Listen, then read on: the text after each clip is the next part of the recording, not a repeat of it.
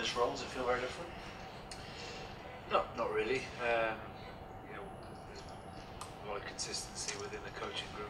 Danny's obviously come on board to work with the forwards now. Rob has accepted the position as captain. Mark's been here a couple of years with me as well, so we're in familiar surroundings.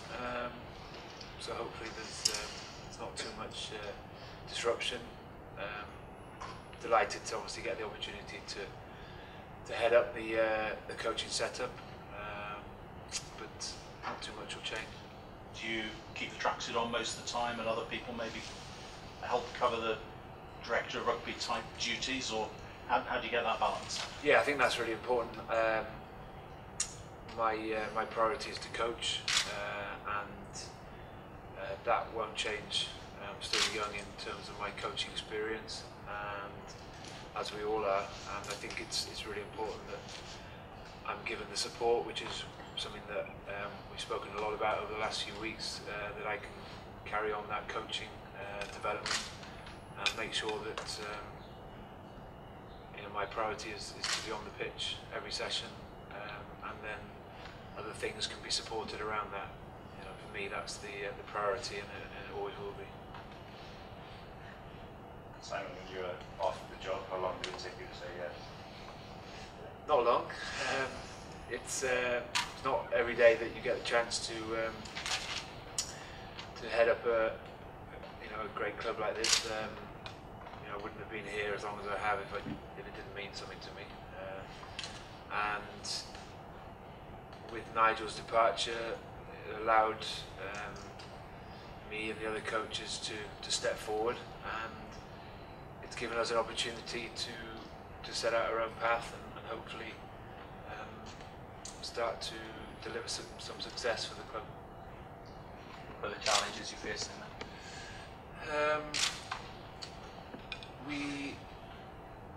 We've been good over the last few years of developing players, and obviously our record speaks for itself in terms of the amount of players that we've produced for the national team.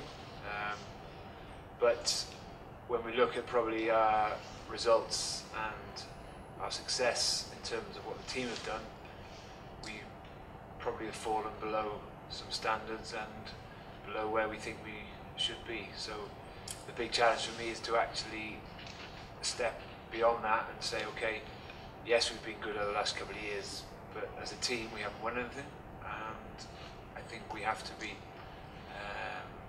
strong enough to say we will do better this year. We have to do better.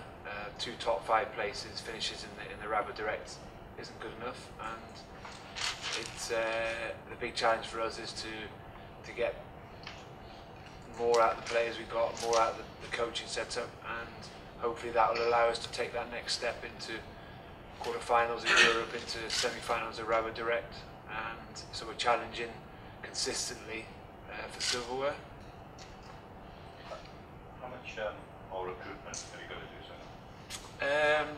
There's a couple of positions we'd still like to fill, and we've been working hard over the last few weeks and months. Really, we've all taken have all had a contribution to that, and it is something that Mark and the board have been very supportive of, and recruiting in the right areas, getting the right people in.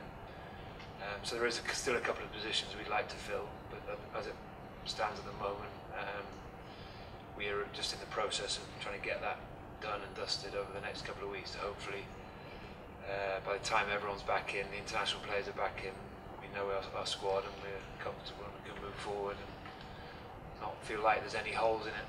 Is it a balancing act between the desire to bring youngsters, homegrown youngsters on as you have them, but also perhaps need for some experience and bring in experienced, maybe overseas players in as well?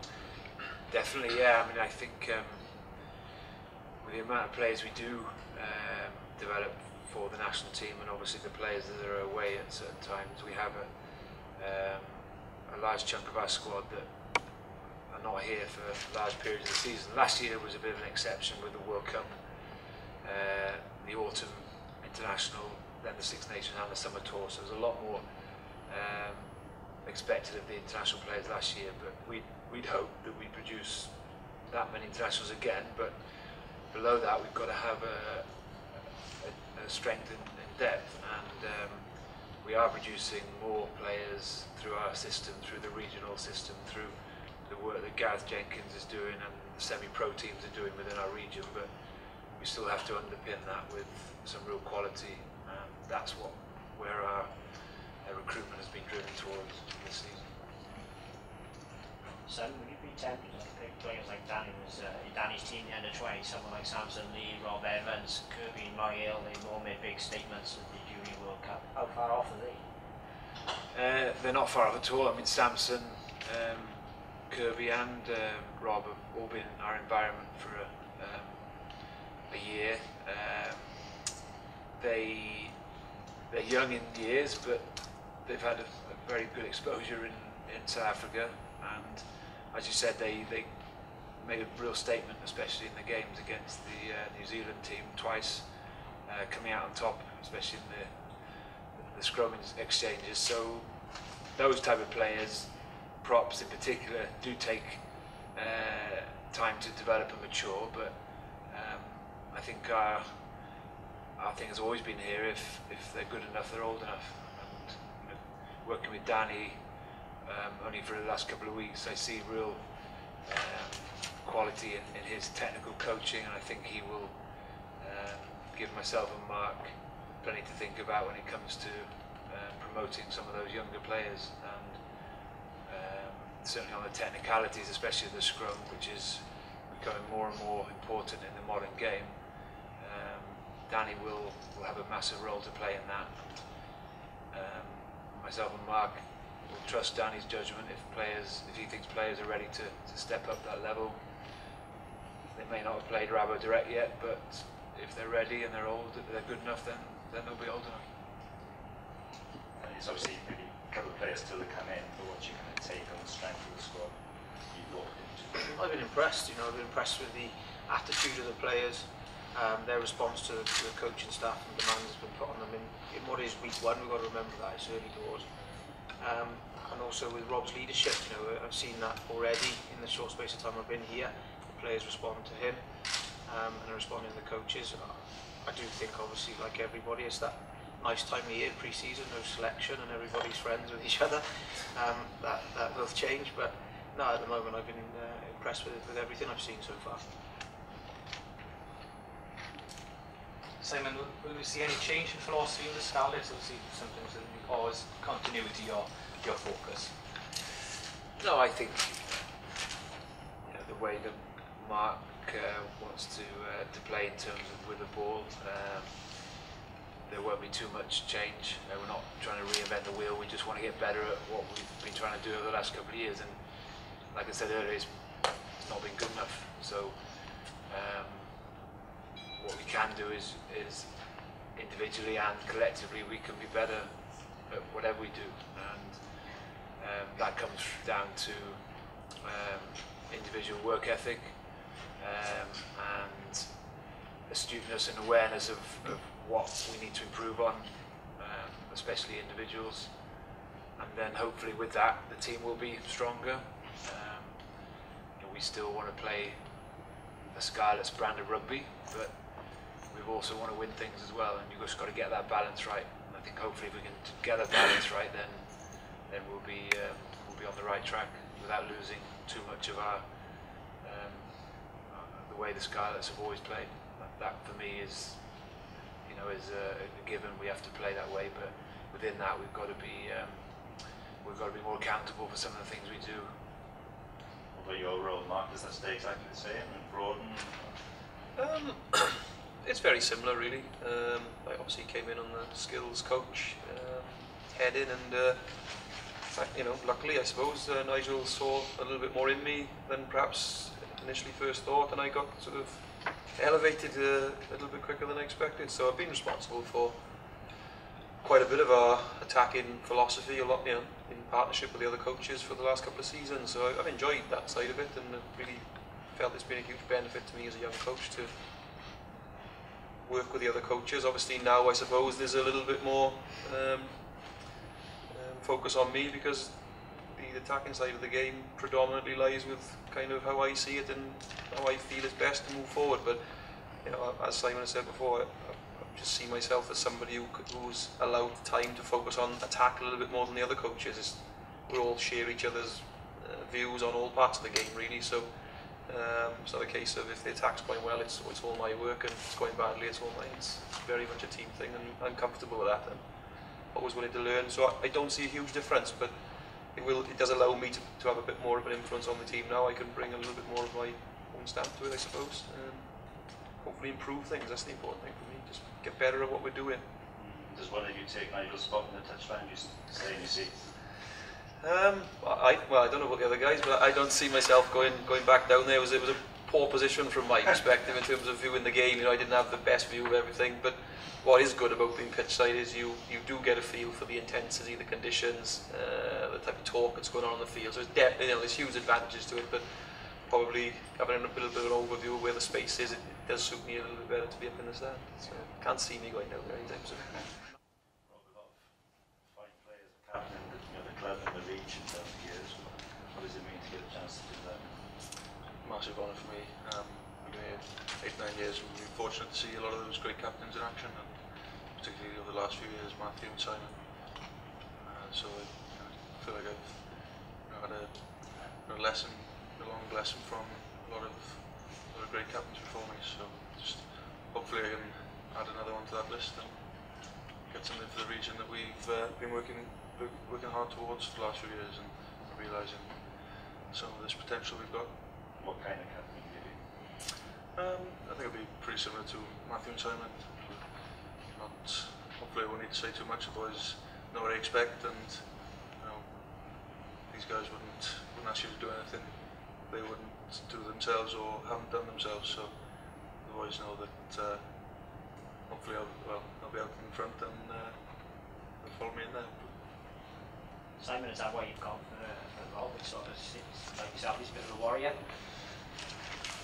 Yeah, I think Rob just, he encapsulates everything that's good about this club.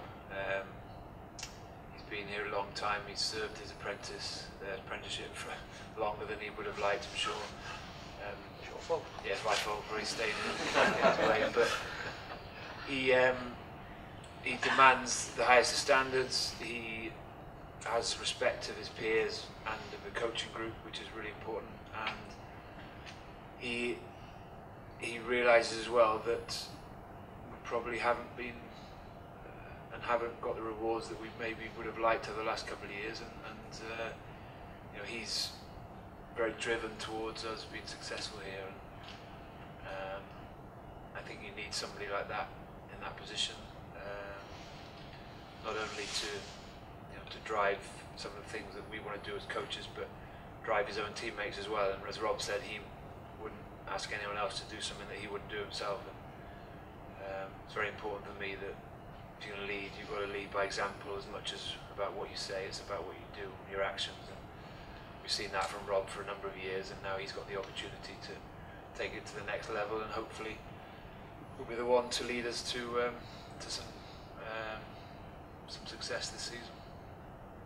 Simon, is Gareth Jenkins someone who's experienced you would call on, or do call on? What kind of role does he have in shaping up and coach you up?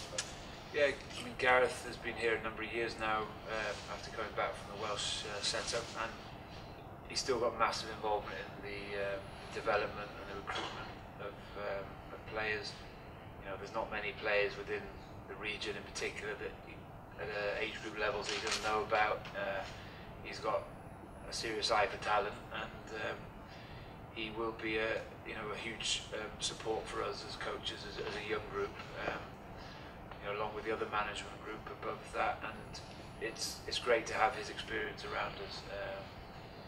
He's part of the fabric here, but most importantly he's very, very supportive of what we're trying to do, and he will be someone that we will be able to call upon for that support at any stage, and I think we'll benefit from his experience, especially as you said earlier, we're a young group, but we're very driven as well, like he was as a coach.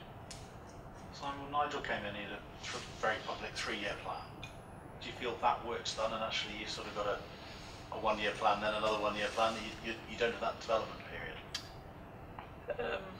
Yeah, I mean, I think there'll be a few changes which we need to make sure that they have a little bit of time to bed in, but the development is pretty much done. There are always going to be players coming through the system that we want to develop, but on the whole, this year was due to be the performance year in Nigel's plan, and I don't see that changing. You know, we've got to now step out of that development stage and actually realise that we're here to win things. As a player, you look back at your career and you always wish you'd won certain things, and all those things I look back on is stuff that I did with my club, and I want these players to understand that these days can go quite quickly, so it's very important that we pick players on form, and hopefully that will be the case in the hooking position. We've also got 4 very good scrum halves as well, and we've also got a very competitive back row, so it's not the only position which we're fortunate to have depth in, and that's a challenge to manage and balance that selection in those positions. But, I'm sure we'll see the best out of those players because of the competition within those little areas. Tight head props, loose head props, quality props. They're difficult to find, and you know, we're very fortunate at the moment that we have a number of very good young props coming through. We were very, very lucky last year with Yeston and Rhys Thomas, who unfortunately both had to retire at the same time, which wasn't ideal in our succession plan. So the tight head position, or the prop position in particular, is something that we've been very conscious of trying to fill. But you know, there's not that much quality out there, and we don't want to go out and just get anyone. We want to get the right person, and that takes a little bit of time.